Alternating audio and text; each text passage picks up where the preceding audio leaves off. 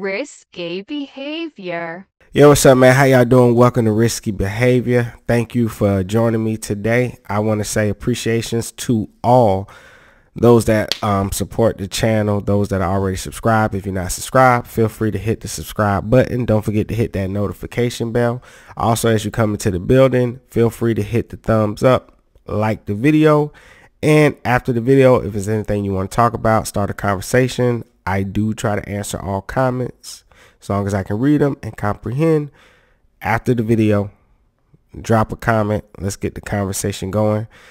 This video is going to be on the Amanda Seales interview that she did with Shannon Sharpe. I know a lot of people have been talking about this interview, but I have something that I noticed in the video that I don't think anybody else has really pointed out or took that angle.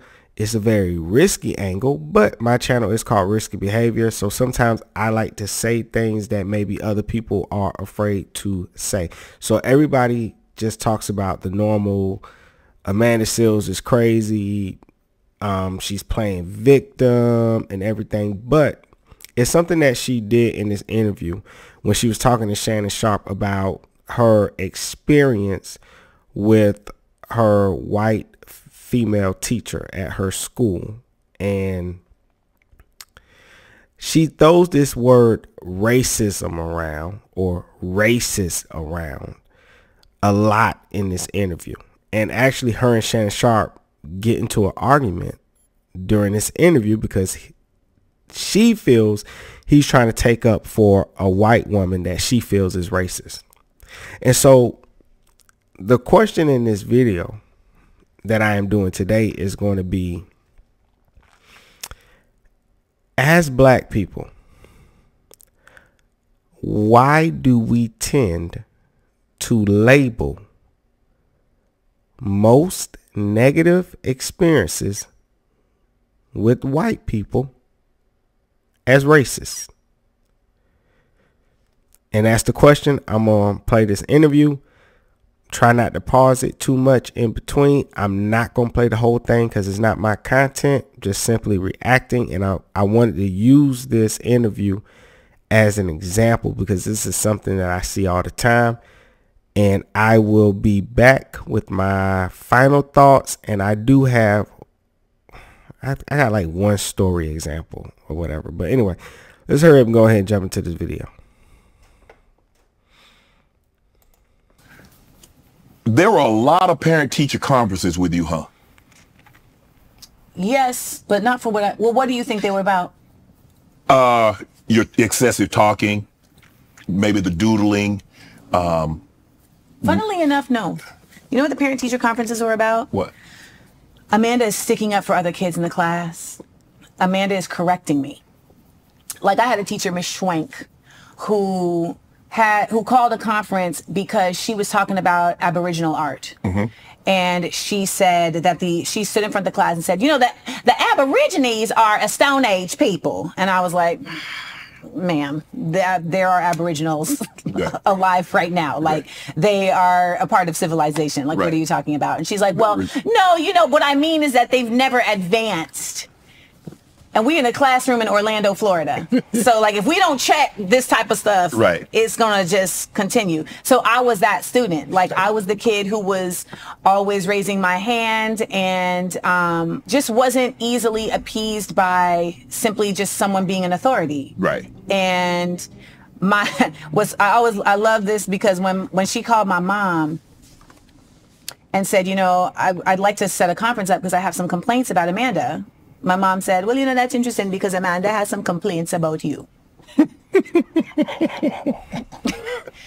And so they came to the meeting. It was my mom and Mr. Wright and Miss Cersei. It's all black people at Dr. Phillips High School in Orlando, Florida. And this lady sat there and actually you and Mr. Wright had the same build. And Mr. Wright was like, all right, so, you know, we're here to discuss Amanda disrupting the class with her talking. And she was like, no, Amanda doesn't disrupt the class with her talking. She actually helps the other students out. He's like, oh, okay. So is it about her grades? And she's like, actually, no, one of her art pieces is featured in our exhibit at the library. And he's like, so what are we here for? And she's like, well, you know, she corrects me in front of the class. And these 3 black people are like, here we go with this racist bullshit, you know? Pause for a quick second. I want you to keep in mind that when they asked this teacher about Amanda Seales as a student, she gave her a couple of compliments. She said that her work was very good and that her work was being featured. And she said that she helps the other students. So she gave her a couple of compliments. She only complained about one thing, and that is the correction of her in front of other students. That's really what it is. We're in Florida in the 80s and the 90s. And But let me ask you this. okay. Do you think she would have felt equally as offended if a white kid, because I'm assuming this teacher was white, right? Mm-hmm. If a white child would have corrected her, I think most teachers would feel some type of way if a child corrects them. That's not for me to surmise. I'm just saying that my experience was this lady giving wrong information. Yeah. And I'm allowed to correct her. Now, this is the same lady who tried to accuse me of stealing. And when a white girl said, no, Amanda didn't steal it, I did, she was like, well, I think both of you need to go to the principal. Right. I am in Orlando, Florida, which is a notoriously racist state, Florida, in the 90s. And I'm talking to you about a white woman who is speaking about black people, indigenous people in a country where those same indigenous people have had all of their land taken from them by former criminals that were sent there from England. And she is calling them Stone Age people. And I, as a black girl, the only black girl in her class, am correcting her. But my thing is, you're right. She possibly misspoke or she didn't know. I guess my question to you is, why do you even feel compelled at this juncture in this interview? Why would you even feel compelled to try to? Because because I'm not defending. But my thing is that what I'm trying to say, most adults, when kids correct them or speak, feel some type of way. This is not unique to a black, white, or white, black. Okay. That's all I'm saying. Okay. I'm sorry that you took it that way. But I remember when I was growing up, my grandparents and parents said, hey, kids, stay in your place. Adults are speaking. That's all. Maybe that didn't happen where you were from in Orlando, Florida. But where I grew up, when I grew up, kids did not correct adults. So I apologize if you thought it came off as combative. No problem. Let's get into your acting. You've been at this game for a long time. You started in 1993 as a child actor. Was that something that you always wanted to do? Not that I always wanted to do. I mean, I started dance very, very young. In 1989, I was on Disney. Okay. Well, no, I was sorry. In 1989, I went to an audition for Disney because they had something called the Sparkling Christmas Spectacular at Disney World in Orlando. And my mom was like, I think you should go and audition. So I went and auditioned. And I made it, which I was not expecting to do. It was like 1,500 kids dancing, and I made it. And I'm like, okay. And even though you're going to probably have an issue with this, they were racist. So when I was at Disney, and I was in the situation at Disney, I was there as the only black girl, and there was a whole crew. It's like 12 of us. And so I was called an N-word right there while I was there. And I was also bullied while I was there because I was told that you're only here because you're black. You can't really dance. You're just here because you're black. So don't get any ideas. So that's what I'm being told by the other children. Does that suffice as racist to you, or would you want to call it something else? Is that just kids being mean? The kids. So let me ask you a question. As a child, you never said anything derogatory? You was just this model citizen as a child? I mean, children. Now, we're talking children, not functioning adults. Now, if you told me that adults, parents were telling you this, or the execs or people that are in charge of Disney are telling you this, I could agree with it. But at 89, you're probably 8, 9 years of age. Maybe younger. So you have no problem with the children that were cursing out Ruby Bridges and the Little Rock Nine? You think do you think that was just them being kids? Two things can be true. Kids can be kids and not function as an adult, and things can be wrong. And sometimes when kids say things, they're repeating what they heard their parents say. They don't know it's wrong. So what about the children who are receiving it that know it's wrong? Does that not matter? Yes. So if I'm 10 and I'm receiving that treatment and I know it's wrong, does it make my experience of it less valid? It doesn't make it any less valid. No. So that's what we're here to talk about, my experience. Yes. So my experience is that I experienced that and it was difficult. So that's the valid part of this. I'm not here to protect those people because it's irrelevant to the conversation. So when I'm talking about me being on this dance show, I was there, and it was there was other kids there who were actually really kind, and they had been in like the business. And so, for instance, shout out to Melissa Salamoni, her grandmother, they were not rich. Now I'm gonna stop it right there. I don't feel like there's a need to go any further. But as you can see, the question for today is there a need to label, and why do we as black people label every negative experience with a white person as racism? And I think it takes away from what that word really is. It's because if you take every opportunity to use that word, then when you really need to use that word, it holds no weight. It has no more power, right? And so for Amanda Seales to just sit here and say that this teacher is racist without any concrete proof, and then be upset and would accuse you of saying, well, and you would defend a racist, well, it's like, well, no, I'm not. I'm paying attention and I'm listening to your story, and I am simply saying that you have not given me any proof, right? Because when you use a word like racist to some of us, and especially those of us that pay attention and listen in conversation, is when you use a word like that, it makes us feel like, wait a minute, did I miss something in this story that you was telling?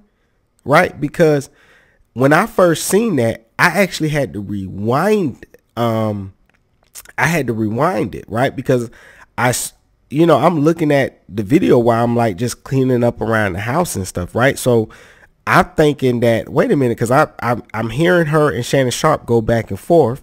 And so I'm thinking that I missed something. I'm thinking, well, wait a minute.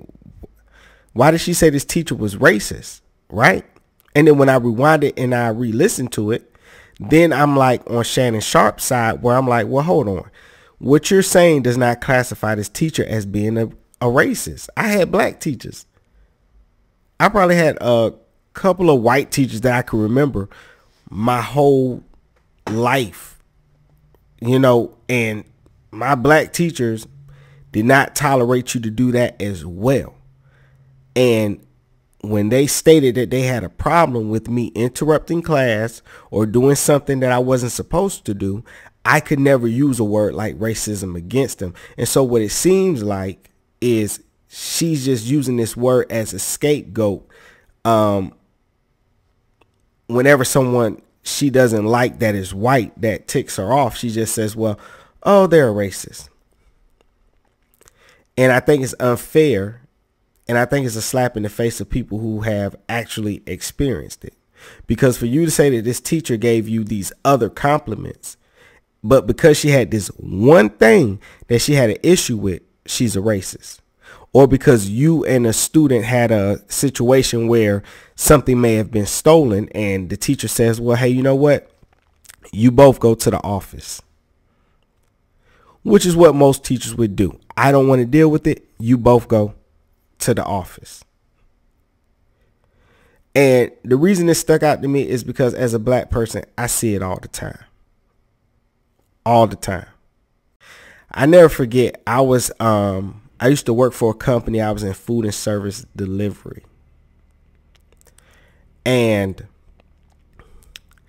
I was talking to one of the other delivery guys one day. It was after a shift and he was new there. So he didn't have a key fob to get into the building. And so I said, hey, bro, do you need to turn your stuff in? I can let you into the building with me. And he said, yes, sure. So we started up talking. I asked him how he liked everything. How was his route? How did everything go? And he said, yeah, he started talking. And then he started complaining about some things. And then he started talking about this customer that was in his way when he went to go make his delivery that wouldn't move their car. Right? And he said, yeah, you know, old racist A, B. He called her a racist A and the B word. And all of this only because she wouldn't move her car. And that was odd to me. She could have been a butthole. She could have been having a bad day. She could have just been being lazy. But he went straight to racist. And I have a whole lot of examples like that from my life that I've heard my people use and call people racist for nothing, just because they had a negative experience with them. And so that's why I chose to do this video today. It was just the one thing that kind of just stuck out to me in my mind that I feel like other people did not point out, because what's crazy about it is she used that word a lot in this interview, and yet every person that she says that really screwed her over, the people that fired her, the people that got her arrested outside of that party, the people that really did damage to her, guess what? They were not white. They were black. And yet she carries around this "I'm fighting against racism" torch. And yet the people that did her dirty were black. And I just felt like everything she was saying was ignorant. And she just throwing around words, and she just wants to be a victim so bad. And she just wants to be like she's fighting the good fight so bad.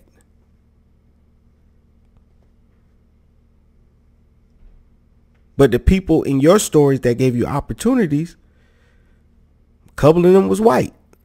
But all the stories of people screwing you over and doing you bad, they was all black.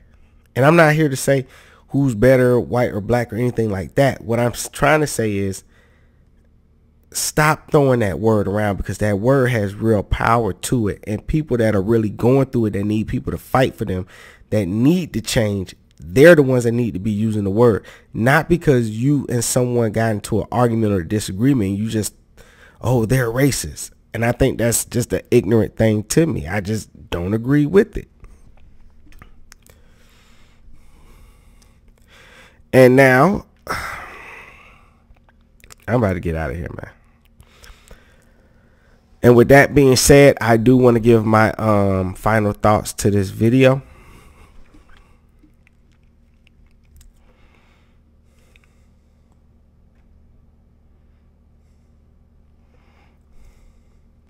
It is crucial to avoid stereotyping people based on their skin color and ethnicity, as this can lead to unfair assumptions and biases that hinder genuine understanding and connection.